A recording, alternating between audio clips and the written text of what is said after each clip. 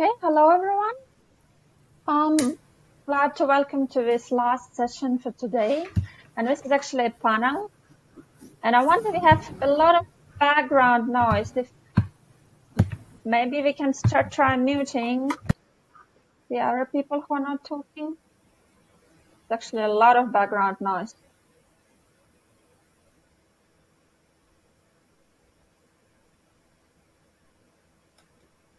Okay, so let's try to get started. So let me try to introduce the participants. So more like participants will introduce themselves, so we can make a small virtual round table. So we can start in the order how the participants are listed here in the panel. So I will start from Alexander. So Alexander, please tell a couple of words about yourself. Yes. Hello. Do you hear me? Yep. Do you hear me? Okay. Yes, I am Alexander Popov. I live in Moscow, Russia. I'm a kernel developer since 2012. I started from kernel development for embedded systems, and 3 years ago, I fulfilled my dream and focused on Linux kernel security. I have a lot of fun with vulnerability discovery, exploitation of the vulnerabilities, and kernel self-protection in positive technologies. And thank you very much for bringing me into this discussion. It is amazing that I can participate in LSS North America. Thank you, Alexander. So I guess Allison would be next. I am not nearly as cool. Hi, I'm Allison. After a decade of writing software, mostly in userland, I have entered grad school, and I am now a PhD student. I'm advised by Dr. Wusong Feng, and my areas of interest include fuzzing, automation, and security architectures. So my OS experience these days is much more centered around Cherry BSD and Cherry capability hardware, as well as working with fuzzing tools and trying to integrate those into developer workloads. I'm a little bit of the wild card on this panel, I'm afraid. Live discussion is good. Thank you, Allison. So I guess next would be Kees. Hi, yep. My name is Kees Cook. I'm employed by Google, and I have been focusing on upstream Linux kernel security mitigation work. I sort of herd the cats that make up the kernel self-protection project. Yeah, that's it. Thank you, Kees. And Mimi next. Hi. I work for IBM TJ Watson, the research center, and I work on the integrity subsystem here in the Linux kernel, and I've been doing that for over 10 years now. So.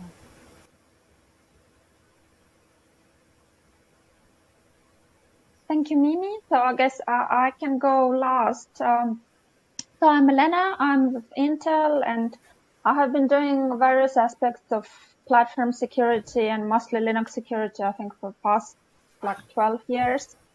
And I have been touching various parts of systems, and recently also being kernel. I also have a background in crypto, and recently I have kind of partly getting back to also to my crypto part of expertise. So, but let's now move to the panel itself. So the title of the panel, as everyone can see, is that, well, what's lacking in Linux security and what we should be doing about this. And the way to kick off this discussion, so we have asked our panel members to prepare some, I don't know, couple of minutes or whatever we want to tell initially on the topic. So we're going to have an hour around our virtual table where each panel member maybe brings like one aspect he considers important. And then at the same time, the audience is encouraged to ask questions. And you can do it using this Q&A interface, and you can ask questions to particular panel members. So you can just indicate where in the writing that, well, to Kees or to Mimi or and so on.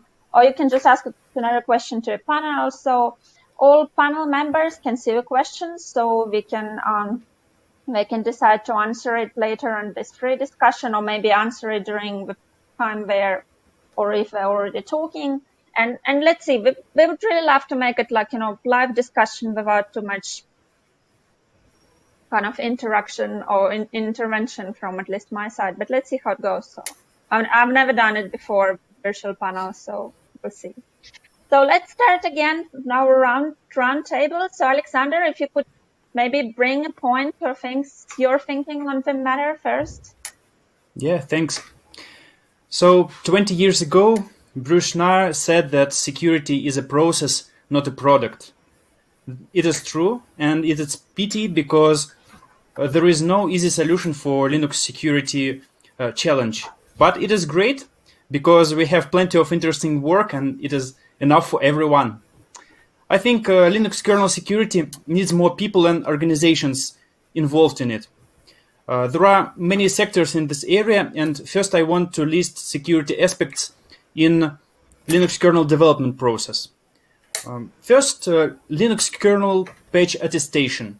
Konstantin Ryabitsev, the administrator of kernel.org, works on that. It is very important. Next, kernel testing and especially continuous kernel fuzzing. Fuzzing is a very powerful method of vulnerability discovery, and we all really appreciate the work by Dmitry Vyukov and Awesome C-Scholar team. Next, static analysis and variant analysis. They are becoming more and more popular as well, and integrating them into the kernel development lifecycle could definitely improve the code quality, but that requires more resources and more people as well, since these technologies provide bug reports that should be handled by kernel developers and maintainers. Next, I think about responsible disclosure procedure for kernel security issues. Personally, I think it works quite well. I used it several times, and an important part of it is handled by Linux distros mailing list, which is organized by Solar designer Alexander Pislyak. Next, applying the security fixes for the stable trees. Stable kernel maintainers do enormous work, but they need more resources and regression tests, as jar security people often highlight, and I'm sure Brad will mention that again in his talk tomorrow. As possible ideas from me, I see deeper Linux kernel vulnerability tracking and security bug bounty in some form. I don't know, maybe that could be valuable. That were the security-related procedures of kernel development, and now I want to look briefly at kernel security technologies. There are a lot of bugs in the kernel code, as we know, and we can't magically fix them all. So we have the alternative ways. First, kernel has very good detection mechanisms, sanitizers and various checks, which are being constantly improved. They give really excellent results in combination with continuous kernel fuzzing. And there are also the kernel self-protection mechanisms that mitigate vulnerability classes or make exploitation methods harder. And the pioneers in this area are people from jar security and Pax team, and Kees leads the kernel self-protection project where kernel developers work on such technologies for the mainline kernel, and it is extremely important. And that area is also very exciting, I think, because here in this area you can combine the offensive and defensive security research. You can create proof-of-concept exploits for kernel vulnerabilities, develop the fixing patches, do responsible disclosure, invent kernel self-protection techniques that could help against your own exploits. And Jan Horn from Project Zero does this kind of research, which is really inspiring for me personally. And usually these kernel self-protection features don't come for free. They bring performance penalty, they bring various additional requirements for kernel developers, and sometimes make the kernel debugging harder.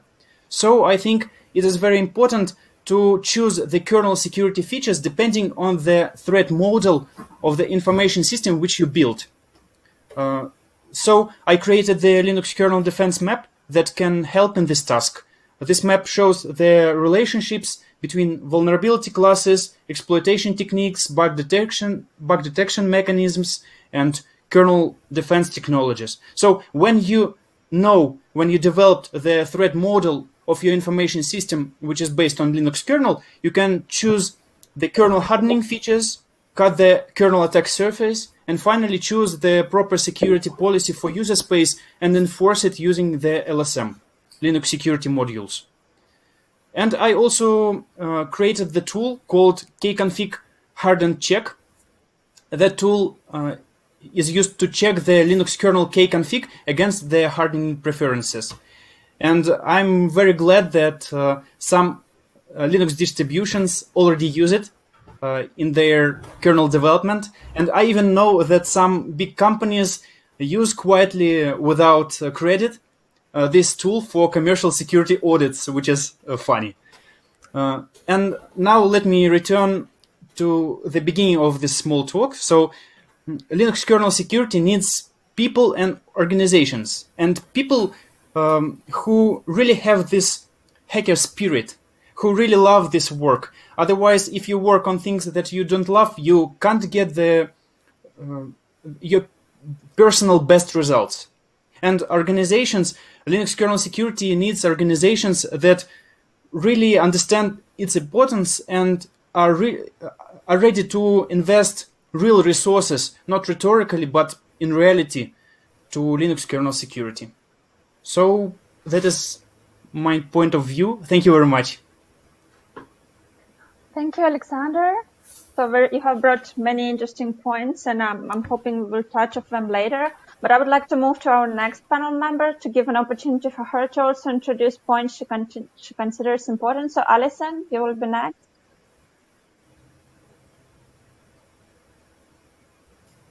There we go.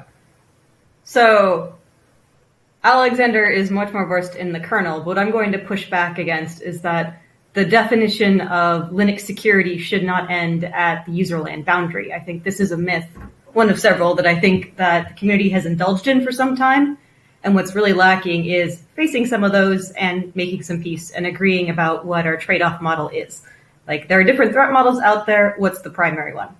So I think the biggest fairy tale we have in open source in general, but in Linux in particular, is the myth of the perfectly rational, perfectly informed user who's read all the security documentation, knows how all the features work, has outlined a very detailed security model and threat model, and can make all the appropriate decisions.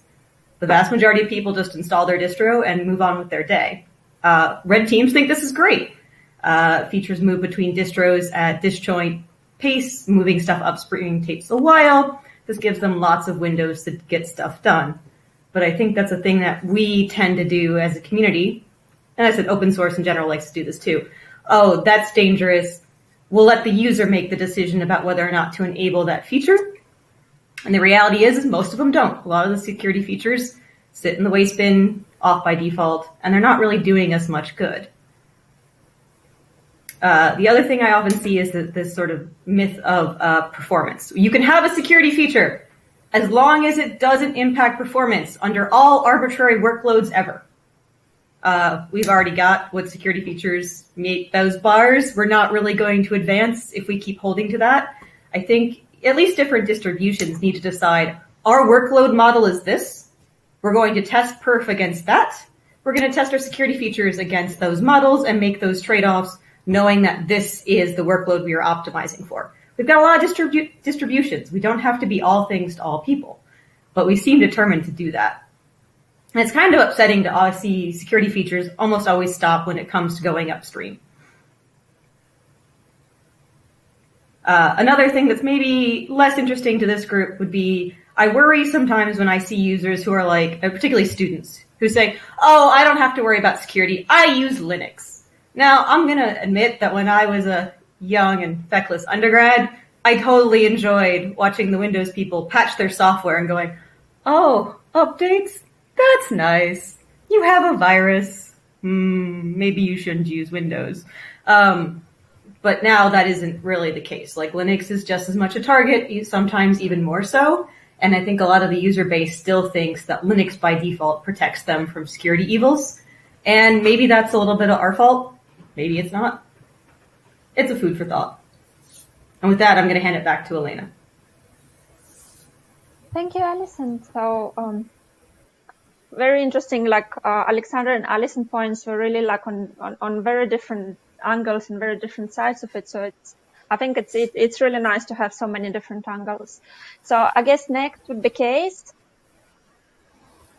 Sure. I think a lot has already been covered. I think really looking at sort of the history of where we see a lot of flaws, I think we need to start thinking more seriously about memory-safe languages that don't have garbage collection.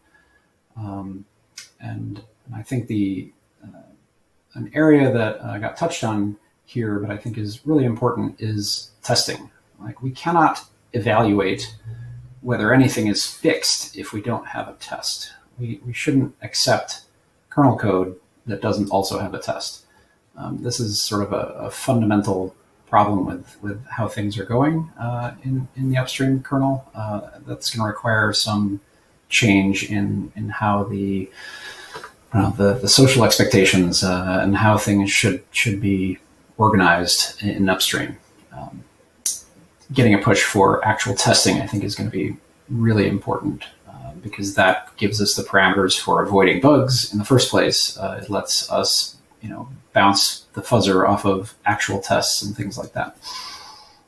I think that area is probably the biggest spot that I'd like to see changes in the kernel community, is actually writing the tests for the stuff that we work on.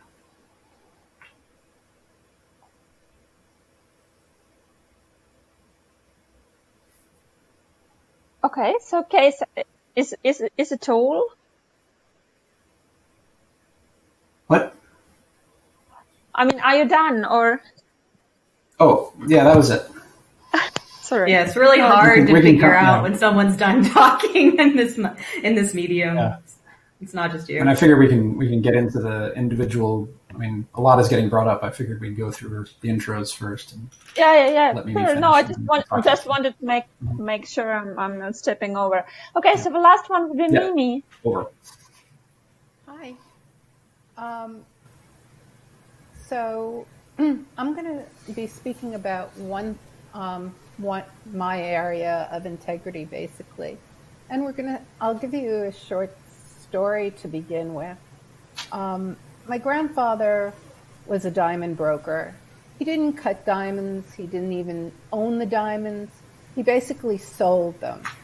In today's terminology, he was the middleman, making the connection between the diamond owner and the buyer and the potential buyers. He would receive the diamonds from the owner and show them to the potential buyers, but every aspect of the transaction was based on a handshake. There was no contract, just a handshake. A person's reputation was built on that handshake. Taking advantage of a deal obviously could happen once, twice, a couple of times, but it was limited. People learned who they could and couldn't trust. Unfortunately, handshaking in our time is kind of, we're not doing too much handshaking, and maybe it will become a metaphor in the future for trust. But going forward, in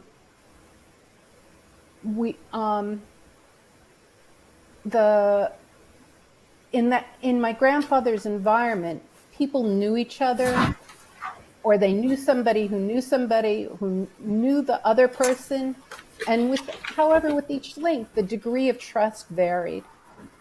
At the same time, we trust different people for different things. I trust my family and friends to celebrate in good times and be supportive in bad times. I trust the dentist, I trust my doctor, but I trust them all for different things. Certification can provide some level of trust, but it varies. So, and if we take this metaphor from how people behave to our world of computers, we're living at a time where we need to have trust. We need to trust the manufacturers. We need to trust the suppliers. We need to trust the firmware, the OS, the applications to do what is expected and nothing else. And we know how well that is working. We need the equivalent of a handshake to be identified to be able to identify the provenance of files on our systems before we can actually trust them. So for years now, I've been asking everyone to sign and distribute file signatures with the file data. I'm finally now hearing murmurings of it actually happening by a number of different companies. Will this be the year that we actually finally see it? Will it be the year that the good values are published? So,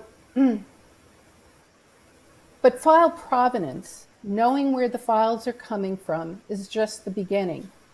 Afterwards, even once we have all the files signed and we know where they're coming from, we need to be able to differentiate at different levels. We need to be, just like we differentiate between my doctor and any doctor, or my dentist and other dentists, we need to be able to differentiate who's doing the signing and how we're going to do it.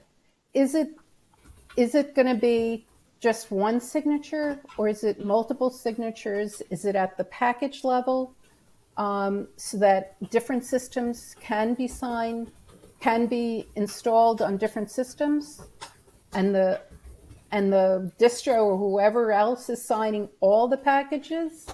Or is it going to be allowing the user to make that decision? The user, the customer, so on. And I hope we get to the point where the customer, the end user, will control what can run where. But the packages themselves need to be signed.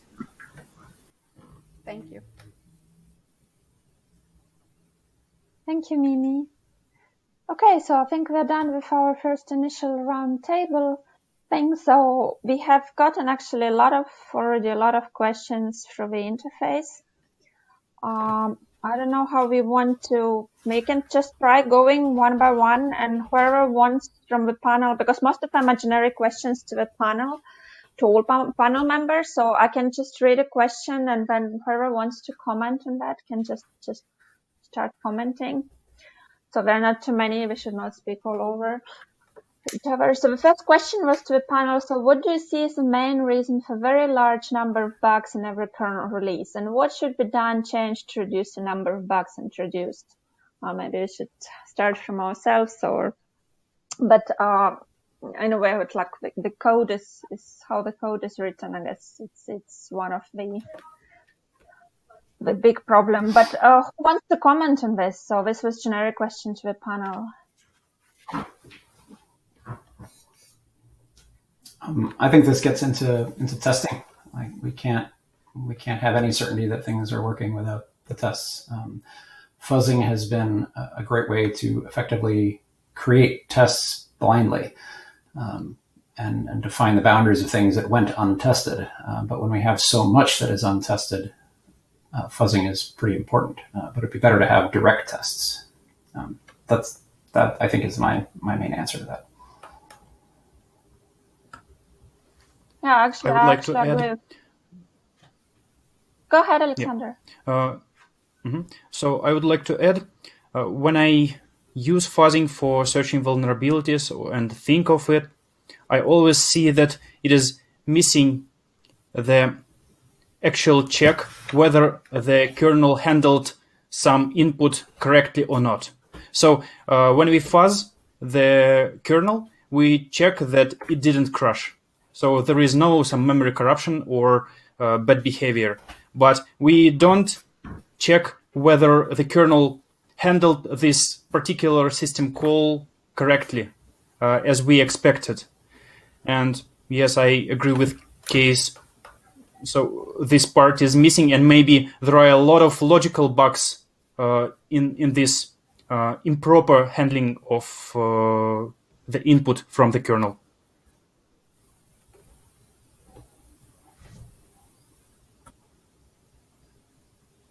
Anyone else still wants to comment on this?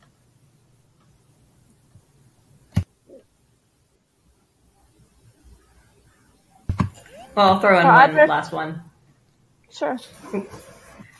So the research community really likes fuzzing the kernel because it's considered one of the hardest targets to hit.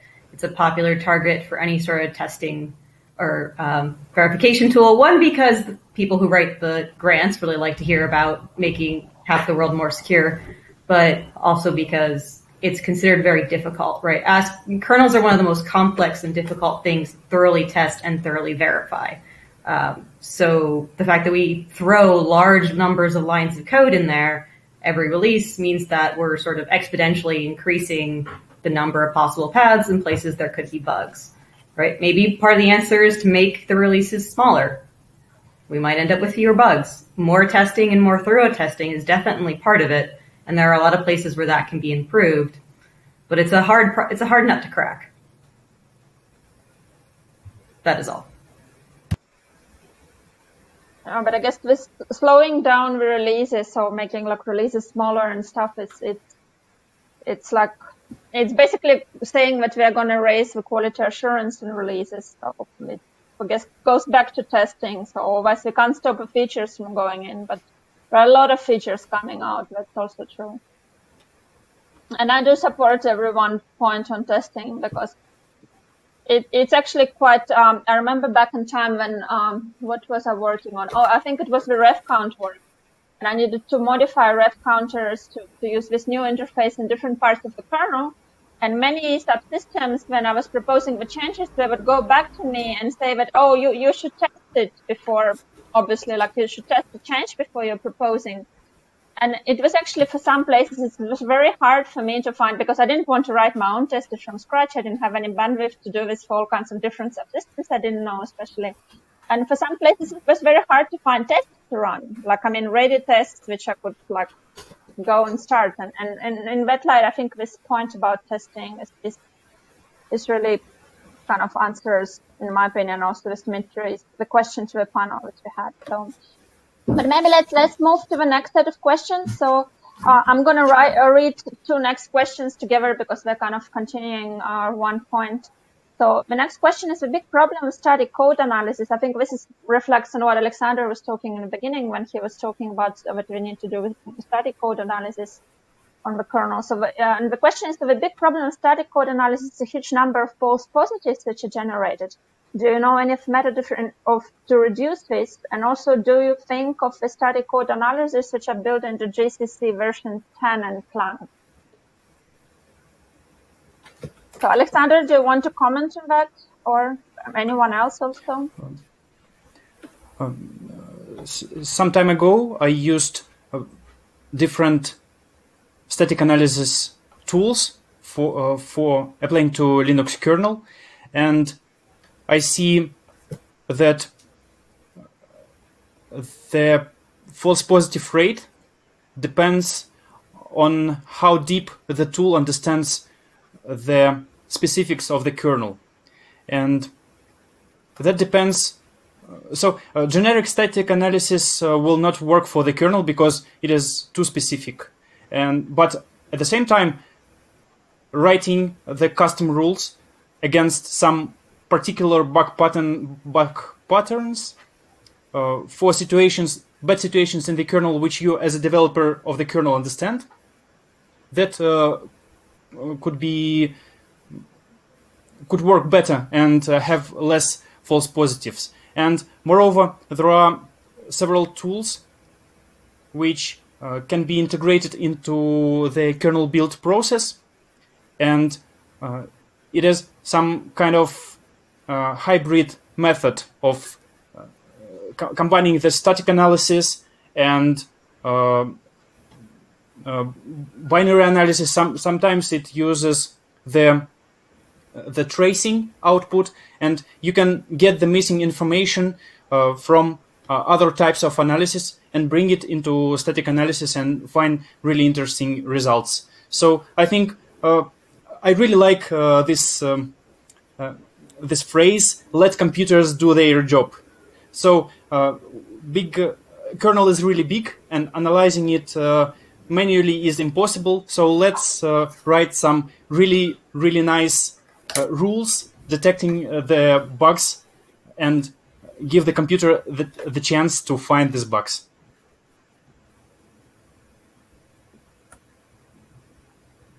Thank you, Alexander. Anyone else wants to comment on this?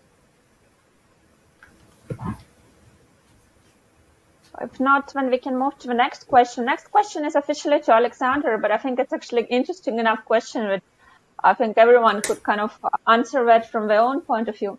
So the question is that, Alexander, you mentioned that we need more people working on security. If you would have 5 additional people, what would you assign them to, and how would it improve security? So I think it's like really questions for everyone. So what people think, like, where these 5 additional people could be used? I guess Kees would assign them all to testing. Yeah. So what are our opinions?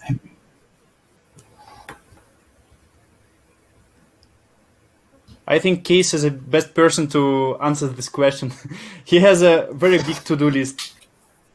I think Kees will just put them all to testing, writing tests. I mean, I think that's the right place, but I think actually, hiring 5 people to do testing doesn't actually get the change that we want, because we want a social change. You want the person who's writing the feature to write the tests and to really understand how to write tests. So 5 people won't scale. We need everybody to really understand that testing needs to be part of the development process. And maybe those 5 people need to be hired to wander around and harass people into writing tests, or to help them see the examples. I'm not really sure. But I don't know. It needs to be a cultural shift. And I think doing that by example is probably the most powerful way to do it. That's all I was thinking. Anyone else has ideas for 5 additional persons? Could I have one of them to run a bug bounty program? Like, that can be a full-time job. And I would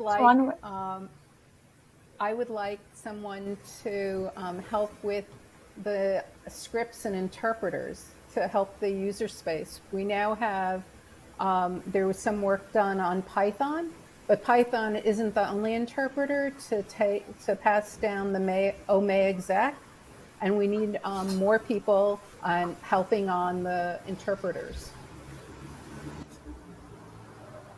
Back to you. Okay.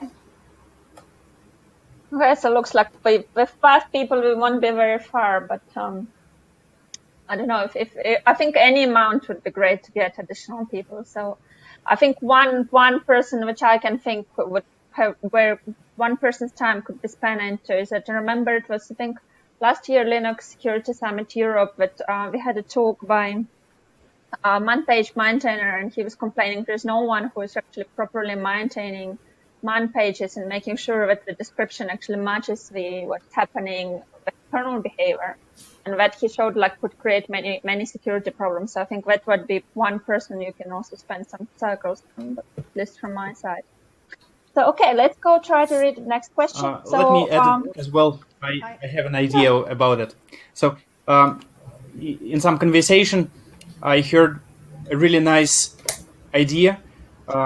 So we can find the proof of concepts, public proof of concepts exploits for Linux kernel vulnerabilities, and make syscaller fuzzer find the bugs which were exploited by these proof of concept exploits. So I mean, teaching the syscaller how to hit the particular bug which was security relevant. Currently, syscaller during the fuzzing finds all the bugs, and only little part of them are security relevant. And maybe making the fuzzing process focused on security bugs would be really valuable. So 5 people in this task, and Dmitry Vyukov would be happy. Yeah, I guess we're going to talk maybe tomorrow. Tomorrow we're going to actually have the second session, also a panel session at the end of the day. And we'll have actually Dmitry Vyukov participating in that panel session. So we can actually, he might be able to comment at that time. So we continue the discussion there. So going forward, actually, I can see that there are a lot of questions coming. Let's see if we're able to get down to the list in the time we have allocated. So next question is also, are any of you applying machine learning techniques to study the code analysis and fuzzing? So basically, machine learning for study code analysis and fuzzing. So anyone wants to comment? That seems tailor-made for the academic researcher. So there is a lot of research in that space ongoing in the academic circles, but ML is not, it's very hot right now, but it's not the hammer for every nail. And so some of the things they are finding is ML is actually a bad fit for some of this. But there is sort of active engagement. I don't know that any of it's really ready for prod, but there is active work going on in that space. Alex? Yep, I wanted to say that yesterday was an excellent talk by Sasha Levin, and he mentioned that he uses some neural network for searching the patches which are relevant for stable, and that helps to people who review patches for stable and filters the patches.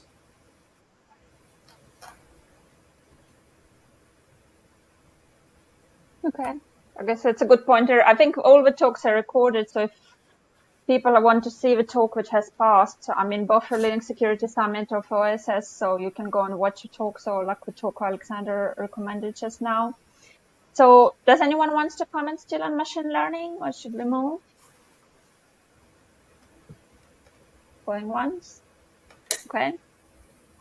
So the next questions, actually set of questions about the testing. So we're basically asking what testing challenges are we seeing in security space, and what should we really improve and change in the testing. So we partly already talked about it. I don't know if Kees, for example, you want to add anything there, or?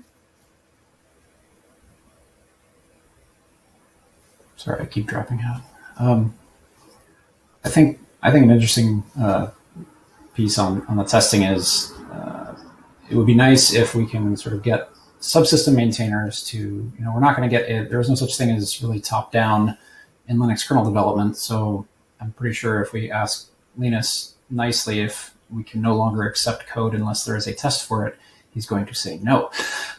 So usually what we need to do is get subsystem maintainers to say, hey, look, you need to have a test for this before I'll accept that code. And as that, as other subsystem maintainers see that actually improves things in those subsystems, that becomes something that more and more people want to see. And I think that's probably the only way to actually make change in the kernel ecosystem itself. Yeah, so basically start from maintainers. And I think when it comes to maintainers, we have very different policies. So some are much stricter about testing, but some are, you can say, more relaxed. So yeah, this varies greatly. We don't have any kind of uniform, to my knowledge, understanding or even alignment about the matter. So anyone else still wants to comment? Yeah, I do. Go ahead. Thank you. So one of the major changes that I'm having is with with the TPM with hardware. Basically, how can we get it? The TPM changes, and we need to be able to do testing with all different packages and all different releases. But that's software. But how do we test with different versions of hardware? And how can we automate this testing in the it would be nice to be able to do this, the same way that we do package testing with just spin up another VM or another container or something. It would be nice if we could somehow tie this into actual hardware. Yeah, I think that's actually a big point. Regards to, we don't have even like emulator, we don't have anything which would be reliable for this matter. So it's a hard problem. It's a hard problem, yeah, I agree. Right now I have a number of laptops on my kitchen island to help with this.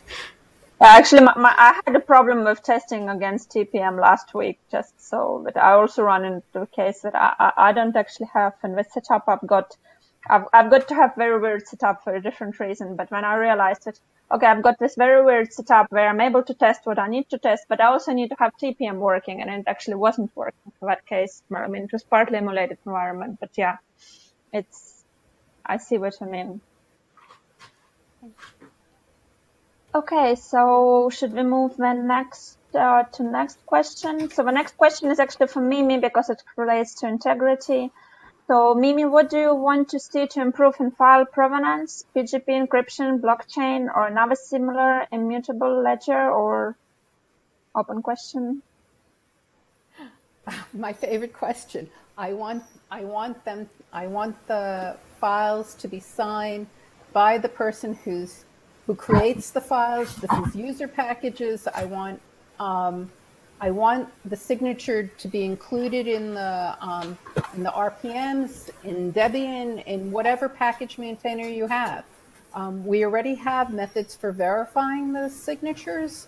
We just need their inclusion so that the file data and the file metadata come together, and that it's not something that you do post-install, but that they're delivered and packaged together. Hope Thank that you, answered Mimi. the questioner. I hope so. I'm not so. I guess this is the downside of virtual panel, is that even if like you're supposed to now answer a question, if there is a follow-up question, it's going to show up somewhere at the end of this many pages, and there won't be a way to actually map a follow-up to this. So let's see if we get to follow-up questions. But if I start to jump, I'm just too afraid that like if I'm jumping between the pages, we will miss some questions. So I'm trying to take them consequently. So yeah, so the last question on this side is again on kernel testing. So there is a comment from a person here saying that I'm a relatively new kernel developer, and I was actually somewhat shocked at the lack of testing for patches. I understand that there is a lot of testing which happens on the maintainer side. Is it something we should be more public? So basically saying that should the maintainers share some wisdom with us and kind of explain how they're testing with patches? So we have a couple of maintainers on this panel, so maybe they can comment on that. So there are a lot of testing. There's a lot of different architectures for testing the kernel. You have LTP. You have the XFS tests. You have the kernel self tests. You have the new. Someone just recently told me about KUnit tests, but it would be really nice to have a set of security tests so that we could see how they will work together. And that's one thing that's missing. And we need more of the tests. So if you're new and you're looking to help write tests, there are many packages that already exist that need help, and I can point you in the right direction. Thank you, Mimi. Does anyone else? Kees, you do some testing. Certainly yourself. You're not suggesting only for others. Well, I mean, in the security, so for security mitigations, I've tended to, where possible, write tests for this. The LKDTM module tests for all these things that crash your kernel or kill threads and do other stuff. My intent has always been to test any feature that gets added, any mitigation feature that gets added. So from that perspective, I think that there is a fair bit of coverage on that. And it tries to test classes of problems that should get caught by various mitigations. So LKDTM does have a bunch of those tests already. I think it needs to be a lot bigger than that. Thank you, Kees. Does anyone else want to still? Yeah, I would like to add. I think that sysbot reproducers, which cause crashes in the kernel are really a really brilliant resource, and it would be nice if those reproducers somehow can be integrated in the kernel continuous integration, some kernel continuous integration framework, because Sysbot has a lot of information about the kernel. Actually, it has the version which crashed. It has the reproducer which crushed the kernel. It even does bisection. It finds the patch from which the kernel started to behave bad. So it has a lot of information, and this information could be integrated into, for example, the process of preparing stable trees or something like that. So it is clearly the regression tests which with against the bugs which were fixed, and maybe running them continuously for, let's say, every kernel release could find really nice bugs and solve a lot of headache, I think. Thank you, Alexander. Anyone else wants to comment? Or should we? I don't know, actually, how much time do we have? Is it like still 14 minutes? Do we have 1 full hour for the panel? I think it goes to 55. Okay, yeah.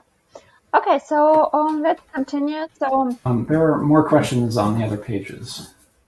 Yeah, I'm saying I'm not down even to the first page, so so we have to speed up. But the questions are visible, so people can, and actually the person who asked a question is also visible. So if anyone wants to, if we don't get to answer all the questions, if you want to answer to people directly after, I think that will be great. So the next question we're going to take about your regression bugs. So there is a question: regression bugs are disappointment. How does this still happen to kernel development? Do tests get dropped? What's going on? So this is actually an interesting question, because we have had regression bugs, and we have had bugs which I think showed up like after years and showing that it's like it was a regression introduced a couple of years ago. So anyone wants to comment on this disappointment case? Sorry, I keep dropping. Yeah, I mean, we just don't have testing. That's it. I think the question, yeah, I think here the point that maybe if I try to kind of speculate in the point that the person who was asking questions trying to bring is that do the tests get dropped? So is it really like, do we only get these cases when we don't have tests?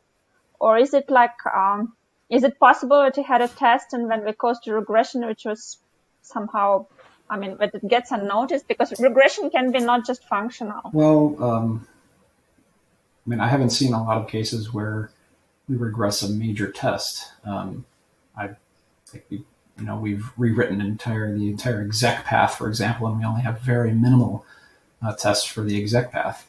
We just sort of ad hoc examine it and make sure it's okay, and then we sort of kick it out and hope no one notices any breakage. That's sort of been the style that testing happened with, which is, here's the code, now someone else gets to test it.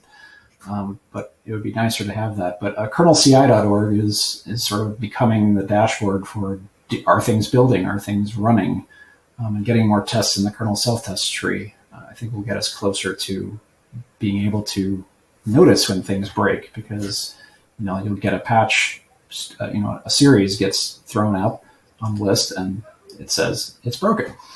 You say, okay, well, I won't pull that. Well, that's it. Thanks. Anyone else wants to comment?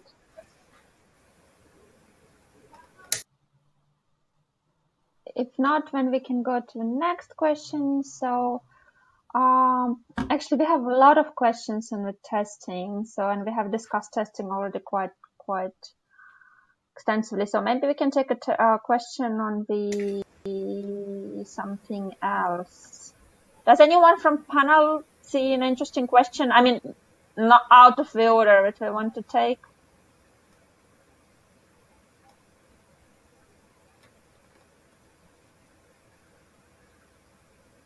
Or is a question like on memory leaks, that memory leaks makes our code vulnerable. Any suggestion tools to catch memory leaks in large code bases?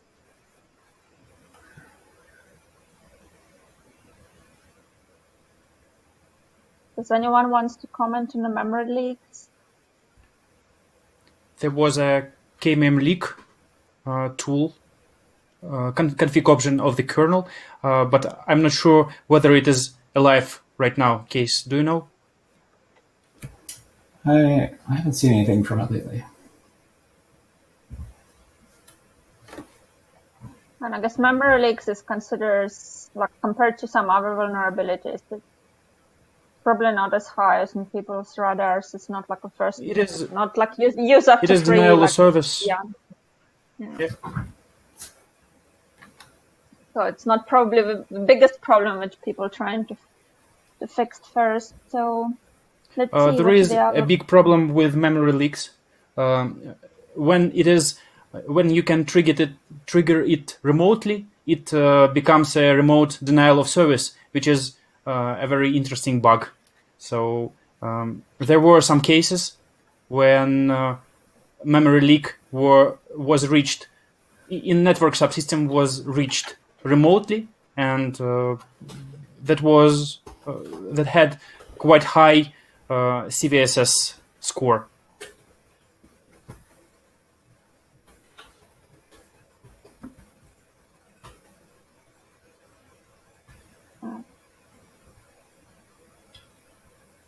So how do people think? So is there any questions you particularly want to bring, or should we just keep going through the questions? I just fear that if there are some topics you want to discuss here, so we won't get to that down to the list because we have very little time to left. So does anyone wants to bring still one of the questions from the endless long list of questions, which we are certainly not going to reach? There's one that just popped up that might be interesting. This might also be throwing a stink bomb in the room. Sorry. Sean Thomas writes, who is looking out for bad actors within the community? And I think there was a talk yesterday discussing, I think it was Wolfgang's, how many bad actors you might need in a community of open source to destabilize it, or to erode trust, or to make it non-functional. So tying back to his presentation yesterday, I think that's an interesting question. And one that isn't about testing. Mm-hmm. And I would like to add that open source has this supply chain problem. So usually software uses some open source tools, libraries, and so on, which can be out of date or sometimes even backdoored. So it is very important to know which components does your software contain. So the patch attestation, which I mentioned earlier, it is very important. If we speak about the secure development of some open source project, and also some binary signing, or if you use the software which loads some other components, is important as well. And as for patch attestation, I recommend checking the blog of Konstantin Ryabitsev. He is the administrator of kernel.org, and he is working hard on improving the development process of Linux kernel community.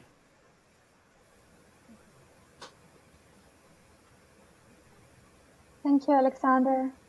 Does anyone wants to comment on this still?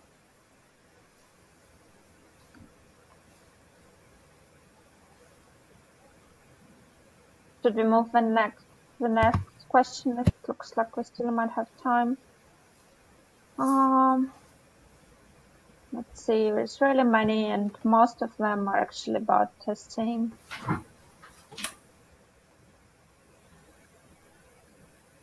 There's one which is a bit of a user space sites. We have been covering a lot on the kernel. So there is a question is there is a lot of user space applications that interact with the web. For example, Chromium and mail daemons. Do those user space applications need any kernel security features that kernel lacks at the moment? So have we, because I think we recently our focus of people working on Linux security community has switched greatly to the kernel. So have we forgotten user space at all? Or what do people think? So what does user space need that we forgot to give?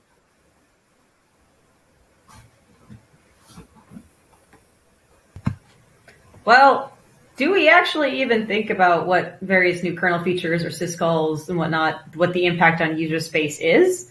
I mean, I don't see a lot of people talking about, hey, I want this thing in the kernel for these reasons. I don't see a lot of discussion about why or how it impacts userland, which is why I think like we have this myth about Linux ending at the userland boundary, and what happens beyond that is somebody else's problem. No. So. Yeah, I guess I was kind of second that by saying that I think there's a problem, and then and I have faced it actually myself maybe some months ago when I was discussing this kind of memory protection interface. So that I think some kernel people, they think from the kernel point of view, and when you talk about the interface addition or something like that, they think they see how it's going to be implemented in a kernel. They see like what it takes, the complexity and things, and kind of they see that part.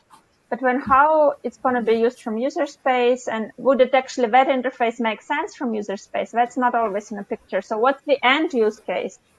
And like, because that can affect also the interface design and decision. Are we going with this interface that way? Much more than just like internals of kernel. So that's, I would fully second to say that I think the lack of seeing to the end use case, which is actually going to be used by the user space, like how is that interface, for example, is going to be used? Is it actually making sense to be this way from the user point of view? Because you can design very nice interface from a kernel point of view, which would be clean and implemented behind correctly and so on and so forth. But user space won't use it because it would be just, I don't know, too difficult, too clumsy, not clear, too much thinking. And we have examples, I think, like when I analyzed the libraries, I analyzed some of the common crypto libraries and things. I was trying to analyze how many of them are using, for example, features like mlock or modadvice, features which try to limit like the memory. So for example, they allocate buffers, like we have OpenSSL and other crypto libraries which allocate buffers for the keys and so on.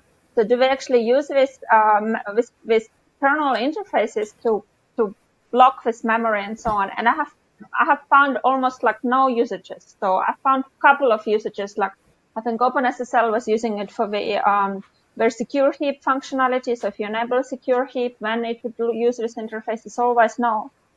And it's an example of interface which currently exists in a kernel, and from kernel point of view, it's working. So, I mean, you can probably even test it. I don't know for a test, but I'm sure I've tested it. It works, but it's not being used much. And the question is why? And maybe because, again, user space wasn't consulted. Yeah, if I were to describe a security feature, it would be making it hard for people to misuse them and more guardrails, essentially. But anyway, sorry, Alexander. Yeah, I would like to add about user space security. The main thing, I think the main point about user space. Sorry, just to stop, but yeah. We have, I think, less than 1 minute left. So if you could just make a quick point, because we'll have to close the panel. Yeah. Yeah. So the main point about user space security, the main thing the kernel should do is isolation between user space processes. So when the isolation breaks or not enough, it is really bad. So the main thing that kernel should do is to isolate user space processes properly. Okay. Thank you, Alexander. So I'm afraid we're out of time. So thank you, everyone, who attended the panel. the participants and of course the panel members. So we can clap to the panel members virtually. And I guess we will be seeing all of you tomorrow in our second day of Linux Security Summit. And at the end of the day, we'll have another panel on the same topic. So you can keep your questions also prepared. Thank you, everyone. Thanks. Thank you very much. Thank you.